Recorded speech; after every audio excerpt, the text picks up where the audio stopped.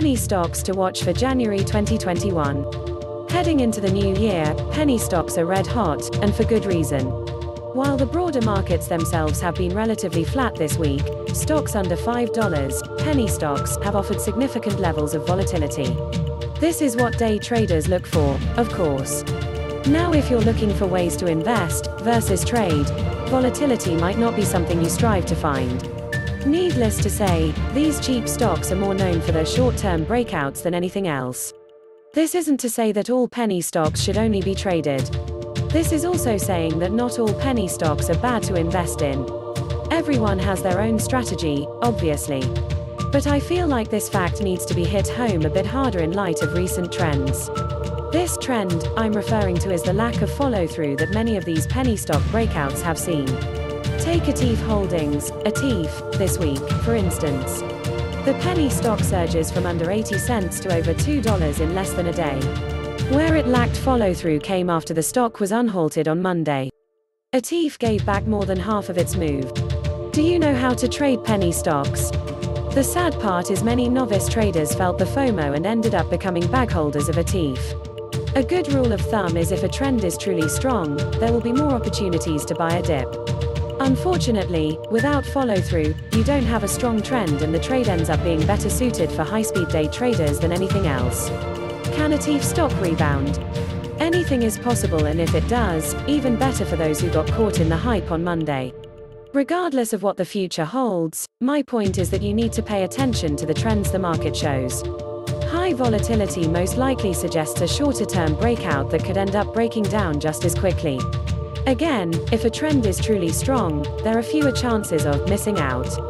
Sometimes it's better to sit back and wait for a trend to form than try to catch the move. But I digress.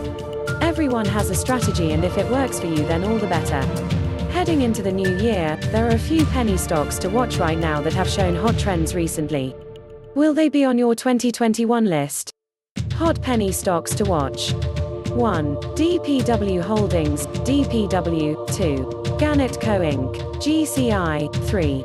Seneca Biopharma Inc., SNCA. Number 1. DPW Holdings.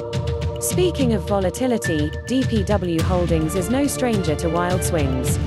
Earlier this quarter, the penny stock ran from $1.70 to highs of $10.94 in a matter of just a few days. The company is the epitome of a holding company and has many moving parts. It has exposure to several popular industries via its numerous subsidiaries. This includes things like energy, data processing, electric vehicles, military, defense, as well as healthcare through investments. One of the healthcare companies that DPW invested in has become a point of focus recently. Alzamend Neuro focuses on treatments and cures for Alzheimer's disease. DPW has an investment in Alzamend through its subsidiary, Digital Power Lending, LLC. Alzamend Neuro announced this week that it submitted a draft registration statement on Form S-1 with the Securities and Exchange Commission to go public. The public offering is expected to begin after the SEC completes its review process. What might also be a focus right now, considering more attention on electric vehicle stocks, is DPW's Coolseas subsidiary. Last month, the company announced that its Coolseas Electronics company had created a program to allow its ACE Cool vehicle charges at a large range of fast food franchises.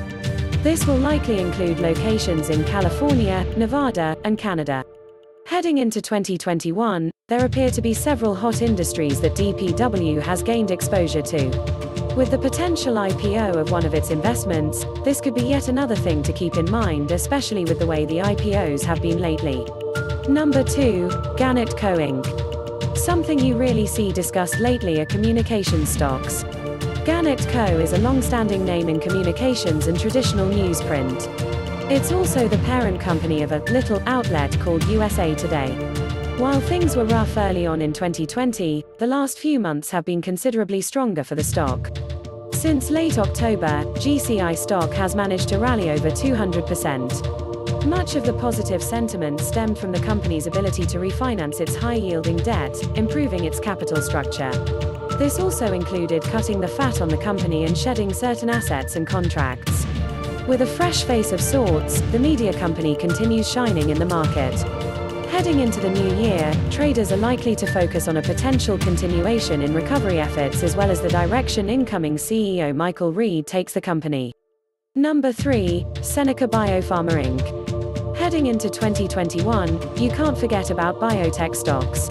Seneca Biopharma Inc. has quietly mounted a recovery move that began in November. Unlike the other penny stocks on this list, SNCA shares aren't as active. That is, until recently.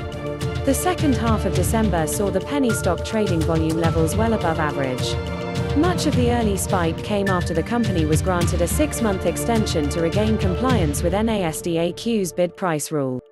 What's more, is that the new year could see Seneca merging with Leading Biosciences. The two signed a definitive agreement whereby a wholly owned subsidiary of Seneca will merge with Leading. The focus of the new company will be building upon Leading Biosciences LB1148. This is the company's lead treatment for restoring normal gastrointestinal function after major surgery. The company will then begin trading under the name Palisade Bio Inc. with the symbol PALI. The merger also comes with a fresh $22.5 million investment from Altium Capital to fund the development of clinical programs. This includes LB1148, which is Phase 3 ready. Tom M. Hallam, Ph.D., Chief Executive Officer of Leading Biosciences stated in a recent PR, "We are excited to commence pivotal studies with LB1148 in our first indication to reduce the time to return to normal postoperative GI function following neonatal open heart surgery. This oral therapeutic has the potential to be transformative for improving outcomes in multiple surgery indications."